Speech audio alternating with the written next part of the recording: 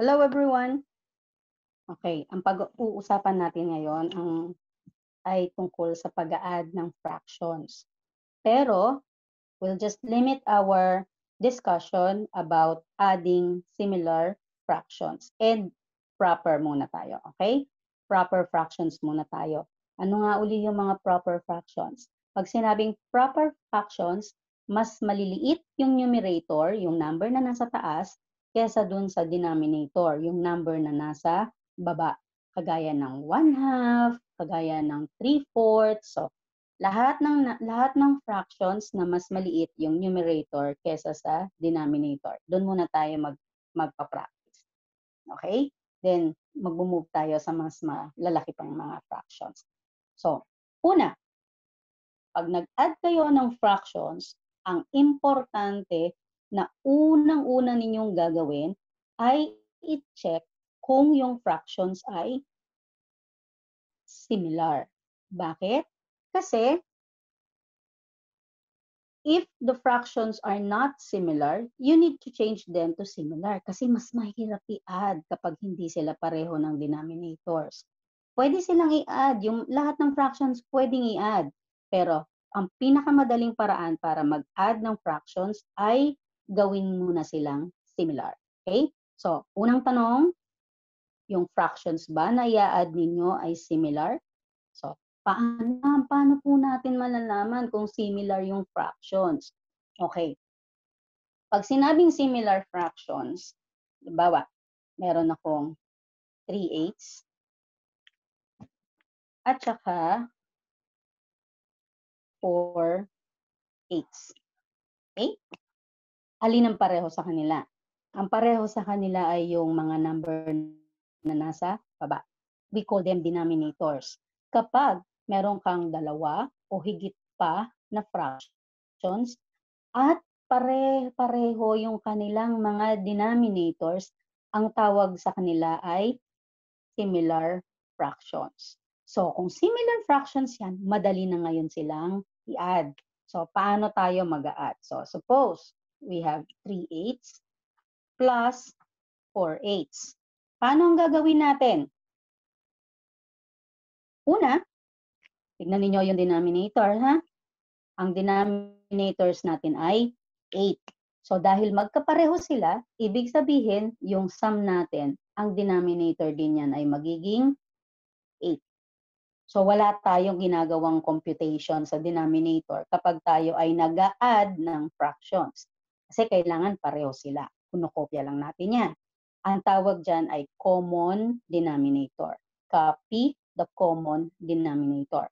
Next, pupunta ngayon tayo sa numerator. Ang numerator natin ay 3 and 4. Okay? So, anong gagawin natin sa numerator? Ang gagawin natin sa numerator, i-add natin yan. So, 3, dahil addition yan, plus 4. So, kung titignan ninyo, saan lang tayo dapat nag-ooperate? Nag-ooperate lang tayo dun sa numerator, dun sa mga numbers na nasa itaas ng bar line. So, ano nga yung 3 plus 4? So, 3 plus 4 is 7. Then, we copy the denominator. That's 8. Then, finally, ang kailangan nating siguraduhin, yung huling sagot natin ay naka-lowest term. Sa number na ito, sa example na ito, naka-lowest term na yan, yung 7 at saka 8. Okay? Tip, siguradong naka-lowest term ang fractions kapag ang difference ng numerator at denominator ay 1 lang. Okay? So, sure ball yan, ha? Sure ball. 7, 8. Ano ba? Mga consecutive numbers. Pag yung consecutive numbers ang ginawa ninyong numerator at denominator, automatic yon. Yon ay naka-lowest term. So, ang 7 at saka 8 ay consecutive numbers. Ibig sabihin, yan ang lowest term. Yan na yung sagot natin. Ngayon, lagi bang lowest term yung lumalabas pagkatapos nating mag-add? Ay, hindi lagi. Pero, we have to always express our final answer in lowest term. So, paano ang ginagawa natin doon? So, halimbawa, meron akong 2 over 15 And then I'll add that to 7 over 15. Okay? Or 2 fifteenths plus 7 fifteenths. Okay? So again, check muna natin kung yung denominators ay pare-pareho. Okay? So, tingnan natin. Ano ang denominator natin dito? Sa unang fraction, ang denominator natin ay 15. Sa pangalawang fraction, ang denominator natin ay 15 din. So, they are similar. Check tayo doon, ha? Similar. So, kung similar yan, anong gagawin uli natin sa denominator? Ang gagawin natin ay kokopyahin lang natin yan. 15. Okay? Now, ano uli ang gagawin natin sa numerator? Ang gagawin natin sa numerator ay i-operate. Since addition yan, we'll have 2 plus 7. And what is 2 plus 7? 2 plus 7 is 9. Okay? So, ang fraction natin ay 9 over 15. Okay? Ngayon, ma'am, naka-lowest term na po ba yung 9 over 15? We have divisibility rules. Alalahanin ninyo yung divisibility rules. O pwede yon. Or, kung medyo maliliit silang mga numbers, you try to recall your multiples. Now, since 9 and 15 are both multiples of 3. Multiple siya ng 3. Anong ibig sabihin ng multiples ng 3?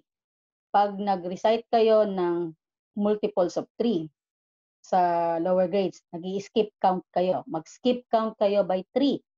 Ma-encounter nyo yung 9 at saka yung 15. Diba?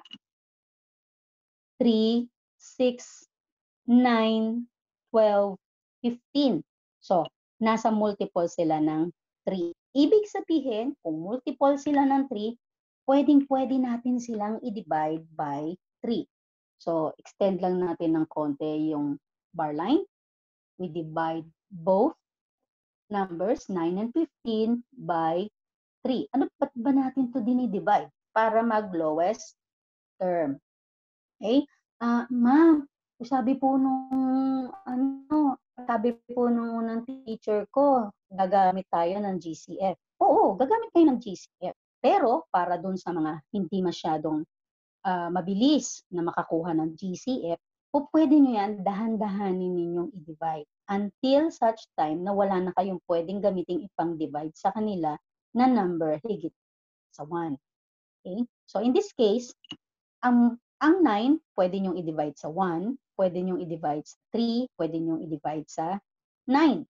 Ang 15, pwede ninyong i-divide sa 1, pwede rin yan i-divide sa 3, pwedeng i-divide sa 5, pwedeng i-divide sa 15.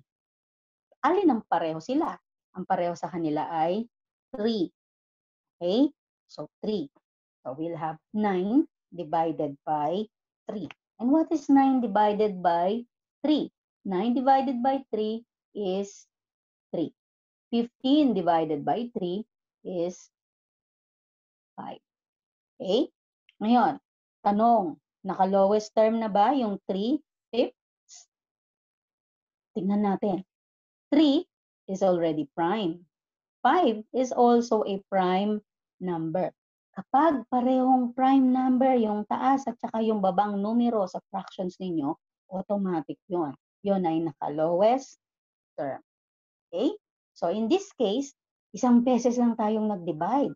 Nakuha agad natin ang lowest term. Ibig sabihin, yung ating 3 ay yun din yung tinatawag na greatest common factor.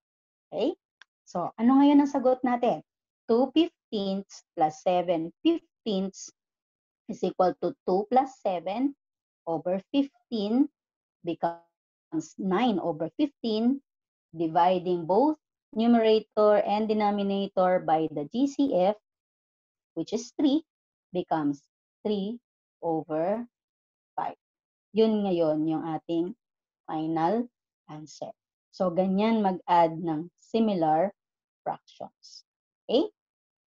So, pwede ninyong balik-balikan yung dalawang example na yan. Pag-practicean ninyo, una, Recap natin. Una, anong unang dapat gawin? Siguraduhin na yung fractions ay similar. Pareho ng denominator. Kapag pareho ng denominator, kokopyahin nyo lang yon. Pag nakopya nyo na yung denominator, mag-a-add na kayo ng numerator.